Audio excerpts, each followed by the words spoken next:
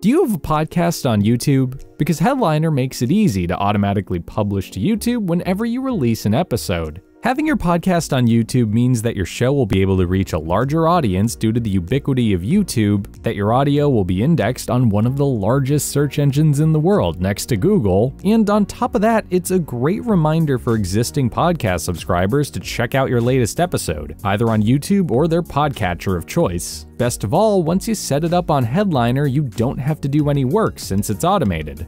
Here's how you can get that set up.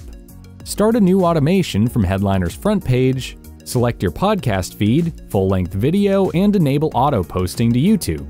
Then, sign into your YouTube account, design your visuals, and you're all set. You can also customize the information on your posts based on your RSS feed if you want.